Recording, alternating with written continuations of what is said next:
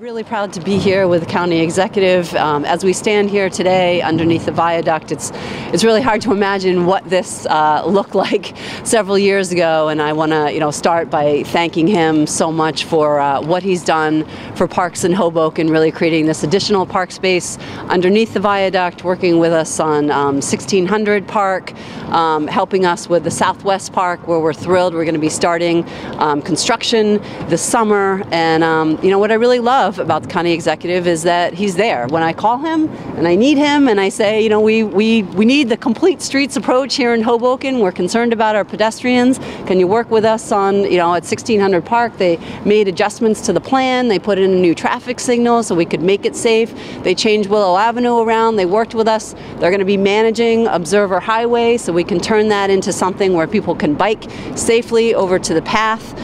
He's been there for Hoboken, and I really appreciate the support and the partnership that we've had, and he understands that we're hopeful we can get as much grant money going forward as possible. We've got some great projects that we're working on, and he's hearing us out on that, and really look forward to working with him going forward. So I'm very proud to be here today and endorse him for his re-election. So with that, I want to introduce Tom DeGise, the County Executive.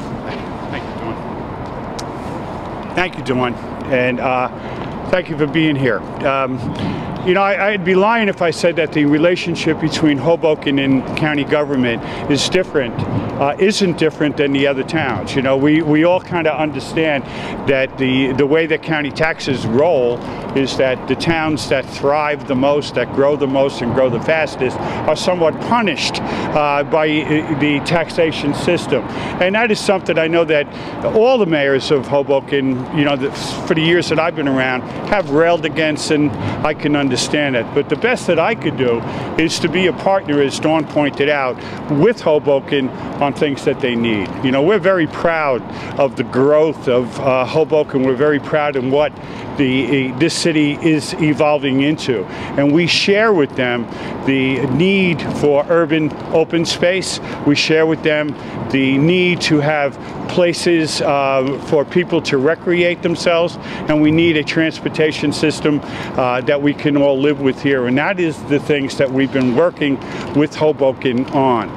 Hoboken is a fast-growing city, over 50,000 people now, and in many ways has been the symbol of growth here in Hudson County. And we promise to work with you, all of the other mayors, and the Freeholder Board to do our best to hold taxes down, to provide the quality of services that we need to our 12 towns at a cost that, if it isn't acceptable, is something that we will be able to maintain. So, thank you here. It's 11 down, and 1 to go. For us, I think that the overwhelming support that I've been able to attain from the mayors of Hudson County and from all of the communities in Hudson County is a testament not only to the fact that we've been dealing with people straight now for 12 years, but also that the Hudson County Democratic Party at this point wants to work together.